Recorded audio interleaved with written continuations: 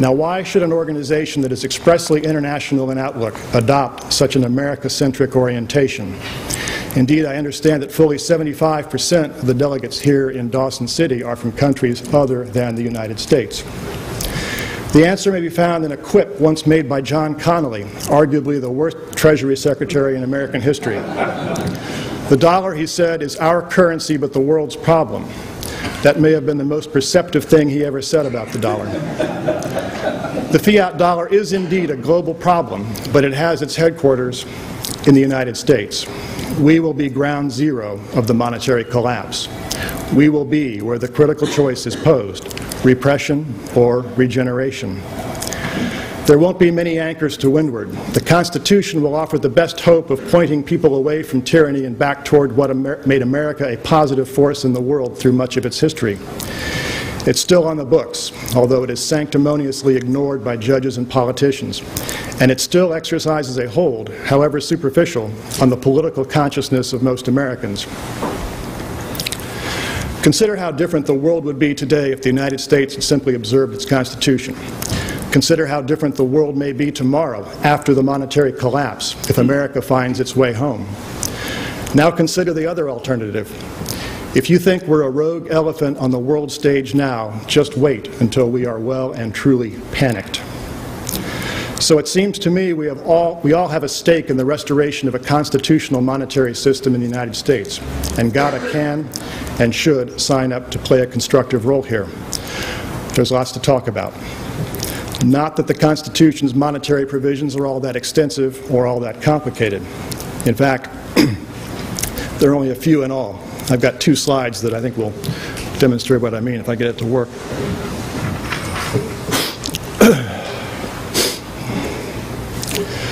This first slide of only 2 shows a before and after comparison of the language that relates to the power of Congress to issue paper money. The before text comes from the Articles of Confederation, the predecessor to the Constitution. And here it's helpful to recall that the Constitution did not spring whole from the framers' foreheads at the Philadelphia Convention in 1787. It was a carefully studied and extensively debated successor to this original charter.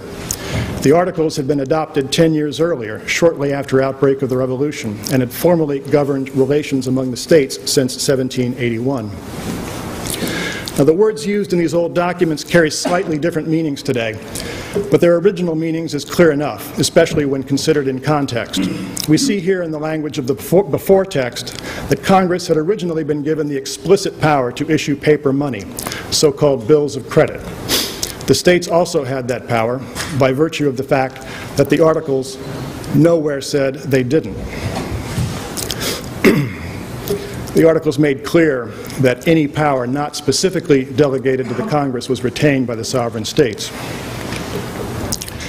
Now, we've already heard Jim Turk make reference to this, but in the years running up to the Constitution, or up to the Constitutional Convention, both Congress in the notorious continental currency and the several states in a profusion of unbacked paper emissions had taken full advantage of this power.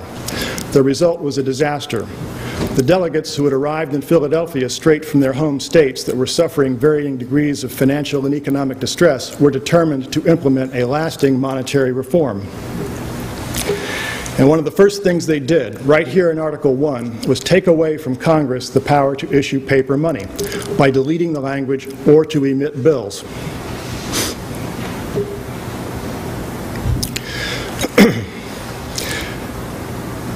Now you see that in the slide under the caption after, right? Yeah. Now this illustrates an important point, and namely that what the Constitution doesn't do is often just as important as what it does do. That's because every power exercised by government has to have a root authorization in the Constitution. What isn't expressly authorized is prohibited. That's the genius of the limited state conceived by the framers.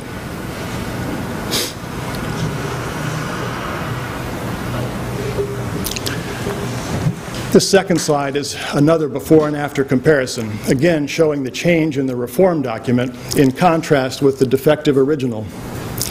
In before, we are reminded by the reference "or by that of the respective states" that under the Articles, the states have been free to coin their own money. Congress, however, had been given exclusive power to regulate the alloy of any coins struck by Congress and/or the several states, as well as the value, that is, the exchange rate, based on precious metal content of the various state and federal coins. In after, we see the heart of the monetary provisions in the successor Constitution. Now, several things are going on here in Clause 1 of Section 10.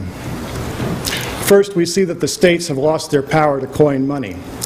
Second, we see that the Congress retained that power, as well as the power to regulate the value, the exchange rate, again based on precious metal content of coins that it struck, but this time as against the foreign coins that were then in general circulation, rather than the coins struck by the states. Third, we see that the states were explicitly denied the power to issue paper money. Finally, and this is one of the most intriguing provisions of all, we see that the states were denied the power to make anything but gold and silver coin a legal tender, which would include, I would point out, anything issued by the federal government. By the way, this gold and silver clause is the basis for the monetary reform proposal that James Turk and Edwin Vera are working on in New Hampshire. Now, believe it or not, that's it. That's the sum total of the core monetary provisions of the Constitution. You now know more about this subject than almost all of the guys in charge in Washington. As my Canadian friends would say, sobering thought, eh? Now, what the framers actually had in mind for a monetary system that would be consistent with the Constitution can be seen in an implementing statute, the so-called Coinage Act of 1792. This law was passed by a Congress whose members included a number of the framers. The Coinage Act did a number of very constructive things. It provided for the establishment of a national mint. It regulated the weight and fineness of a series of gold and silver coins. It opened up the new mint to all comers, thus, crucially, leaving the determination of the money supply to the market. It provided that the gold and silver coins minted would be legal tender, but only proportionate to their weight. Nobody's perfect, though, not even the framers in the early Congress. The Coinage Act, in addition to getting a number of things right, also made a very grave error. It attempted to regulate directly the value ratio between gold and silver coins rather than properly leaving this process to the market. The results over the next succeeding 200 years were poor, to say the least. I would point out that this error is corrected in the modern discussion draft that Antal Fekete has prepared in the appendix that I mentioned previously. So you can see we have lots to talk about. Just to say you're for a constitutional monetary system doesn't really say anything about its specific form and content.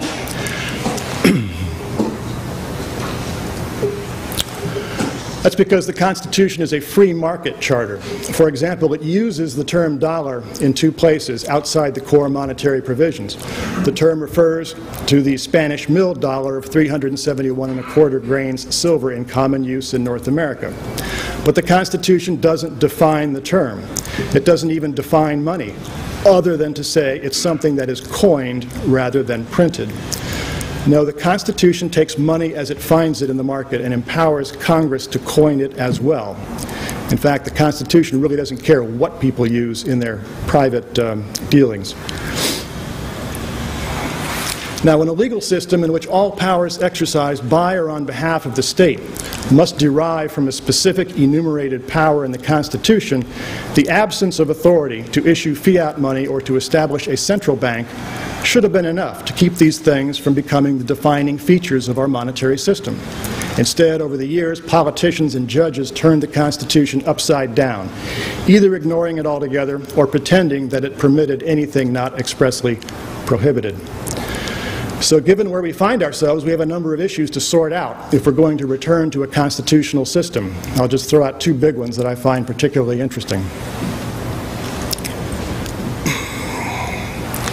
First is, how should we separate bank from state?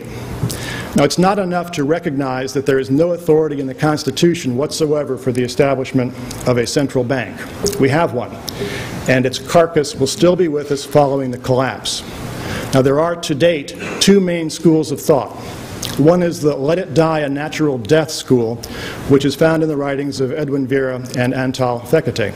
The notion is once you reintroduce real money, the paper garbage will soon enough be seen as such and wither away. This is the concept underlying parallel currencies.